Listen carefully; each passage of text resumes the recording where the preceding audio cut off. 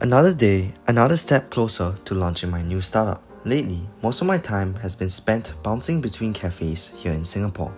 From coding, creating content, and just staying laser focused on bringing this idea to life has honestly been my priority. It's been really fun to get back into that productive rhythm again. And the best part, I've been documenting the whole process, from brainstorming the app idea to actually building it, to chasing down that very first paying customer. In today's video, I'll walk you through exactly how I'm doing it step by step so you can see what it really takes to launch a profitable app completely on your own. Stick around till the end to find out how much money the app has made so far. So you may be wondering, what's my startup idea? It's a simple tool that lets anyone build an app or software without ever needing to know how to code, and then it helps users monetize what they've created by having an integrated payment system so that they can make a living from it. You might be wondering why I chose to build something like this. Well, the truth is, learning to code is tough. Everyone knows that. There are countless concepts, frameworks, and choices to navigate, and most beginners get overwhelmed before they even write their first real line of code. That's why I'm building this tool with two main goals in mind. First,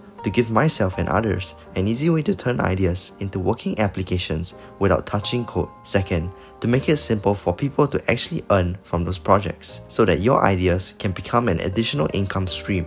And when I thought about it more, I realized I'm definitely not the only one facing this problem. Anyone who wants a fast, no-code path to building apps is in the same boat. The traditional way, which is to hand code everything from scratch, is a slow, painful, and honestly outdated process. Yet, good alternatives are still hard to find. That's when I decided, why not try building this tool myself? That way, I can create future apps in seconds, have a built-in payment system ready, and manage everything under one platform, saving time and opening up multiple revenue streams.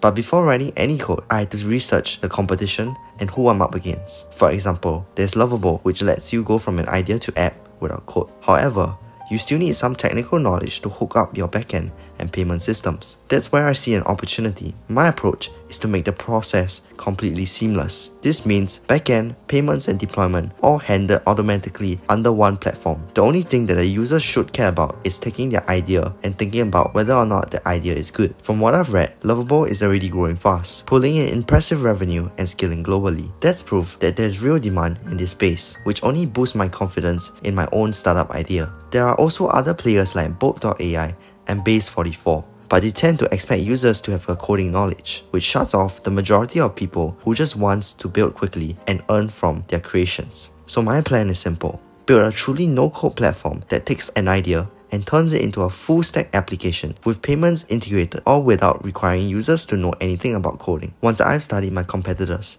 it was tempting to dive straight into coding, but I knew I needed a plan for version 1 first. Otherwise, I risk building features nobody needs or constantly chasing shiny ideas that don't solve the core problem. For planning, I like to use the SLC framework: simple, lovable, and complete.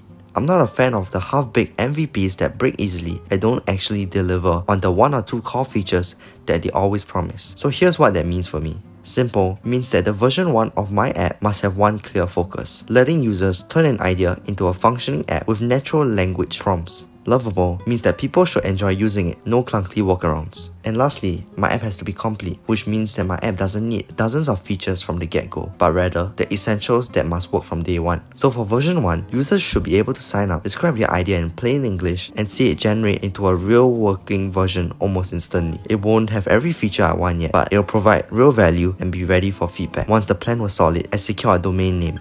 It is short, clear, meaningful, and it doesn't break my bank account. For the tech stack, I'm using React and Next.js for the front end and API, Supabase for backend and authentication, and Stripe for payments. Normally, setting all these up would take hours, but I used Tempo, which streamlined everything. With a quick setup and some API keys, I had a working project with authentication, database, and payments all under 10 seconds. Then I fed Tempo a description of my app and it generated clean starter files and UI layouts. Honestly, the first draft was impressive, not perfect, but a solid foundation for me to build on. With a few extra prompts, I was able to refine things like the UI and UX, which made it much more pleasing for my users. Tempo's interface also made it super easy for me to build. Firstly, they have their product tab, which defines all the requirements, features, and user flows that feed directly into the AI. Secondly, they have their design tab, which has a drag and drop UI building tool, which allows you to also import Figma designs that automatically convert it into React code. Lastly, they have their code tab, which allows you to edit the code files directly, such as popular IDEs like VS Code and Cursor. Additionally, Additionally, Tempo has Git and GitHub integration built in, which allows users to upload their code into the repositories. Once I was happy, I pushed everything into GitHub and fired Cursor to start building the core features. Here's a quick time-lapse of me coding away.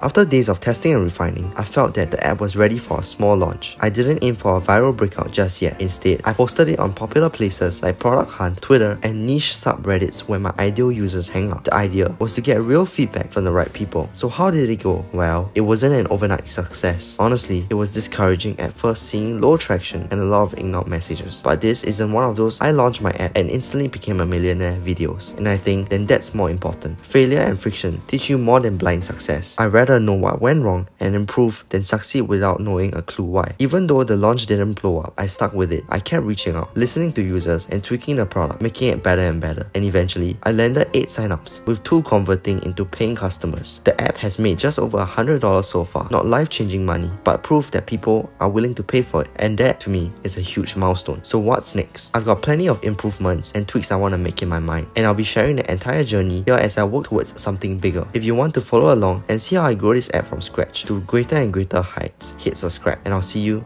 in the next video.